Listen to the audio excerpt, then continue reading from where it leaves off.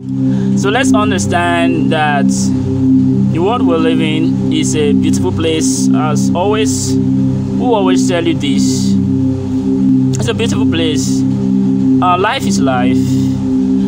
There's no good or bad life. You were given just life, but you would make your life good and by what you do to yourself every day, the kind of thoughts you choose to entertain, then or you will make your life bad or good by what you choose to allow into your head. Like your head can become a prison to you, and also it can become a garden to you, and it can become a fertile ground to you. So everyone has what their heads hard to them, because it's a big thing. But we all should understand that every thought you think do have an effect upon your life if the thought is repeated.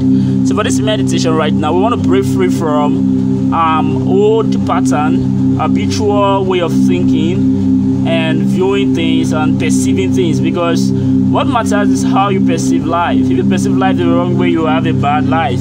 Perceive life the right way, you have a good life, you have a sweet life. Ecstasy is your portion. So we want to break free from old ways of living, old ways of thinking, and old ways of portending the future. Now, if I may ask you right now in this meditation, how hopeful are you about your future? Many of you are despondent. Many of you are hopeless. Like you just don't know what will happen in your future, because you don't just feel there will be hope. You don't just believe there will be hope. Many of you right now.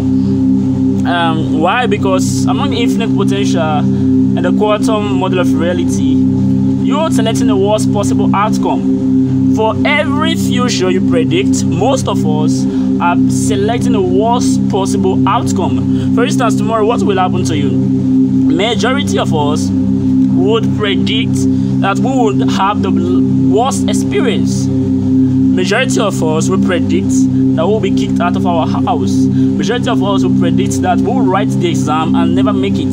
Majority of us will predict that tomorrow we would never be at our best behavior. We'll never perform on our best behavior. Like things like that. The quantum model of reality, it shows that it tells us that everything is a particle. The earth is a particle.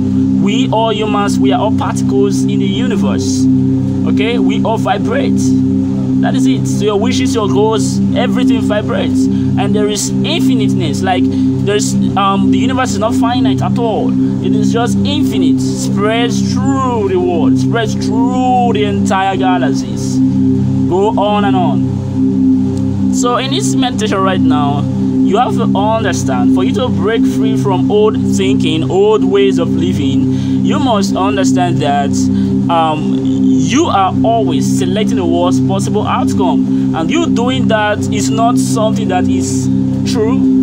That you do something always does not mean it is true. Doesn't mean it is correct. So you're always selecting the worst possible outcome for yourself. So how do you free yourself from old ways of living, old ways of thinking? You have to then free yourself from this attitude of always selecting the worst possible outcome for yourself, for your future, and for your life. So for this meditation, as we want to go Lala, as we want to go Baba, as we want to go Boo Boo, it is advised that you meditate accordingly, and make sure you stop all forms of thoughts. When you stop all thoughts, you stop resistant thoughts. Okay, so that is what we want to do right now.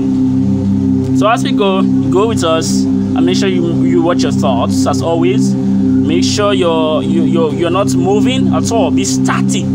When you are static, it helps create resonance between your heart and your cells. Be static. Okay, be static. Make sure you don't move. Energy should be conserved. No potential is converted to kinetic. Everything should be conserved.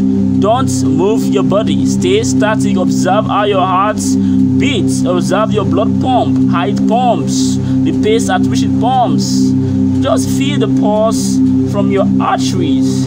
Feel those things. Those things are extraordinary. We could not have known where we come from.